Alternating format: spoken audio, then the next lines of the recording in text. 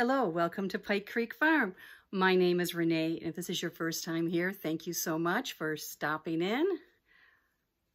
I'm really happy to have everyone here. And today what I'm doing is reviewing my week for the Pantry Challenge, the Three Rivers Pantry Challenge. And it's the fourth week. And it's gone really well. This week we had more leftovers and nights that we weren't as hungry, so it was not as many meals, but I did make some pretty good things, and my breakfasts were a lot of the same, but you'll see. I'm going to show you. I got this cup this week, local potter, and I'm not usually a pink person, but I loved the color of this. This glaze I just loved, so that was my treat this week. I've not been spending money at all on groceries, and there was a little bit extra in the budget that I could still put money in savings and get myself this, so treat. I also got, let me show you, tea light holder.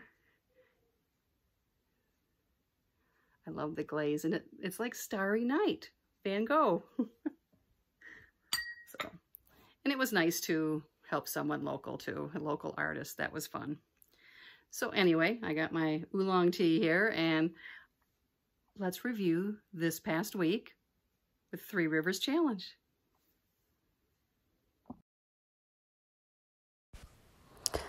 I started off the week with 40 pounds of chicken breast. So I was trying to get it processed. I did take couple pounds and I made a casserole to pass at church potluck. It had stuffing and cream of chicken soup and cheese and the chicken, and I never took a picture of it.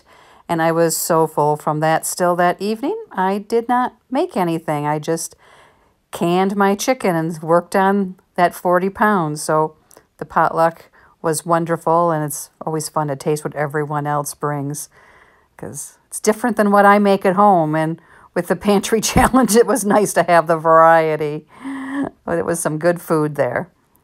But then I took my leftover spaghetti squash and I made spaghetti squash fritters for breakfast. They have lemon juice and they have Parmesan cheese, and I bake them in the oven, and I just love them. And they are really good and something different for breakfast.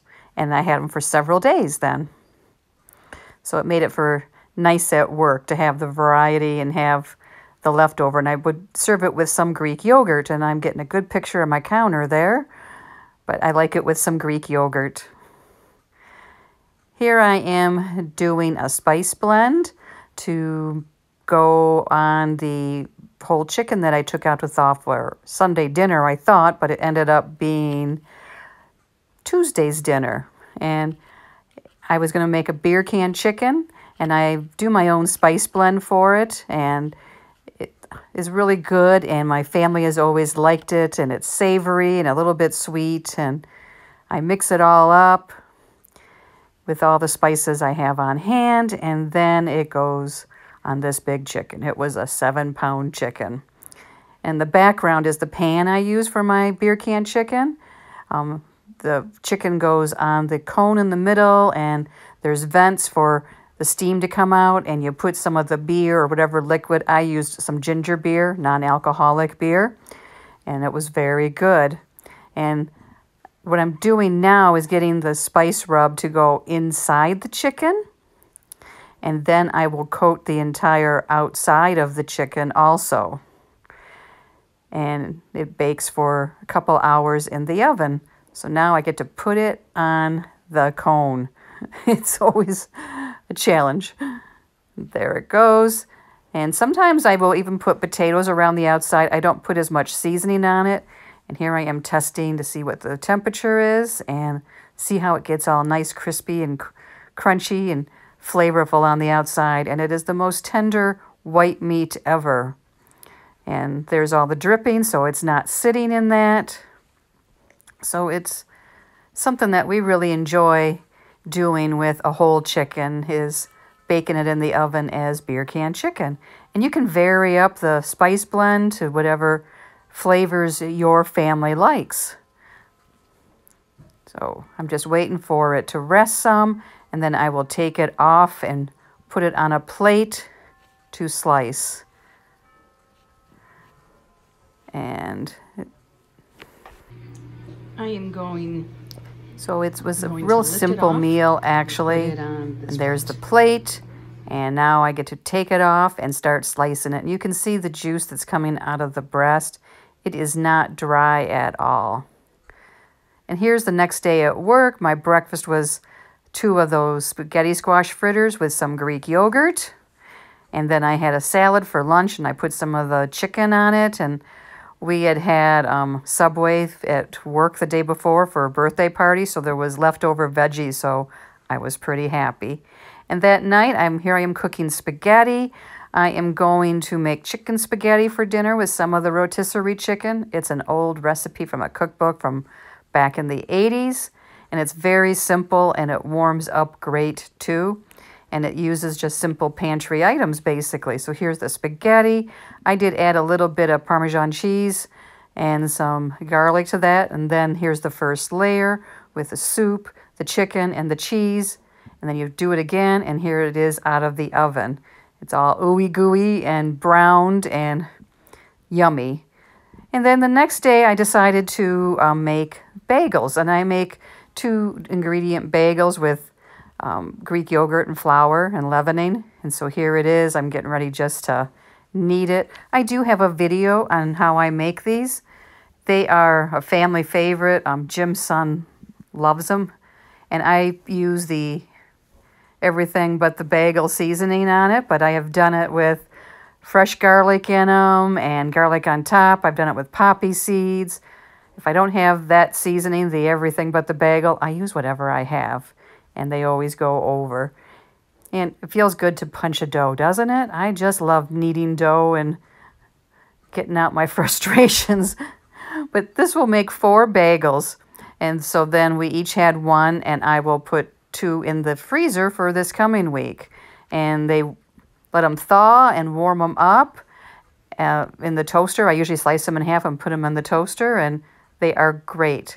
Sometimes I'll put like a Laughing Cow cheese on them. Sometimes I will make an egg sandwich out of them. And right now it's like Play-Doh when you make them. That's what it always reminds me of, is how I used to use Play-Doh as a little girl. But they're real simple to make and really cheap compared to buying them. And I think they taste really good. Here I am putting an egg wash on to get the toppings to stick.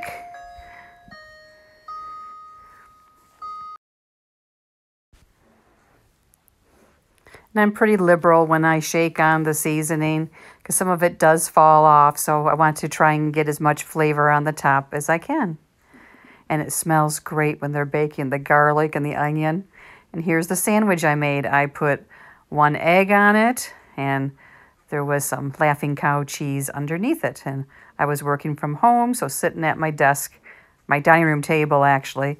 And for dinner that night, Friday, I made a sheet pan meal. I used some turkey sausage and shrimp and onion and broccoli and red pepper, and I seasoned it with a bunch of variety of seasons, garlic and salt, some different seasonings that I'd gotten from a local vendor, and just did it real simple and added some olive oil and put it in the oven like at 400 and let it go. I had partially cooked all this, and I was just adding the shrimp at this point because they were already pre-cooked and I didn't want them to get overdone. So here I was just adding the shrimp to the already almost cooked other ingredients. And here is the finished meal that I served with rice. And it was really good and tasty and fast and a nice Friday night. Saturday morning, I needed to make bread, so I made a cinnamon swirl loaf and also one plain. There's my pear preserves on top of that. I just love my pear preserves with some bacon and eggs. So it was a really nice Saturday. We had it as brunch. And then that night, I made chicken salad out of my home canned chicken to go on some homemade bread. And it was a real simple dinner. We had sandwiches and homemade dill pickles. So can't get much easier than that. I knew we wouldn't eat it all that night, so I put it into a Gladware container, and we'll have it for sandwiches this week for lunch. Jim will have it there when I'm gone to work. He likes to have something that he can just grab. I decided to add some celery to it because I still have some celery in my crisper. So I added some celery. I also added some pickle relish that I made. And oh, I love that stuff. It's so good. So I added that and then some seasonings. I added onion powder and salt and pepper. And it was a real simple dinner. And here is the plate with the bread, the pickles. There's the chicken salad, and that was my dinner Saturday night. And it was actually perfect. It was more than enough. The thing I think I learned from this week is that I can have simple things like a chicken salad sandwich like last night. It was really good, and it was easy and stress-free. So, and it was my fast food. It was faster than getting a pizza delivered. So that's what I've learned, that it doesn't have to all be big meals that I'm doing on this pantry challenge. It's just we need to be fed and we need food. And let's use the food we have. So I want to thank everyone for watching. If you want to see more videos like this, subscribe to my channel. If you like this video, push the like button. I'm trying to figure out if I'm going to continue this into February. Let me know down below if you want me to keep doing these weekly updates on my menus and what we're doing here for dinners and breakfast and lunch. Just let me know so I remember to bring my camera out for all the meals. But I really love hearing from everyone. It's been a lot of fun to hear the comments back, and like I posted the chicken salad recipe and how you make your chicken salad. It's just really cool. So thank you, everyone. Have a happy Sunday, and I'll see you next week at Pike Creek Farm.